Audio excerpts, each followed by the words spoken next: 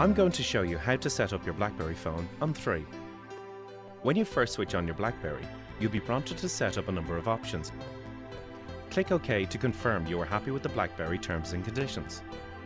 We recommend that you exit the setup wizard now by clicking the red call End key. The next setup is to switch on the mobile network connection. To do this, on the home screen, click the bar at the top of the screen, which shows the time. Click the mobile network tick box. A signal indicator will now appear in the top right-hand corner of the screen to show that the mobile connection is now active. Click the return arrow key to exit. For more help and support, visit www.3.ie/support. Thank you for choosing 3.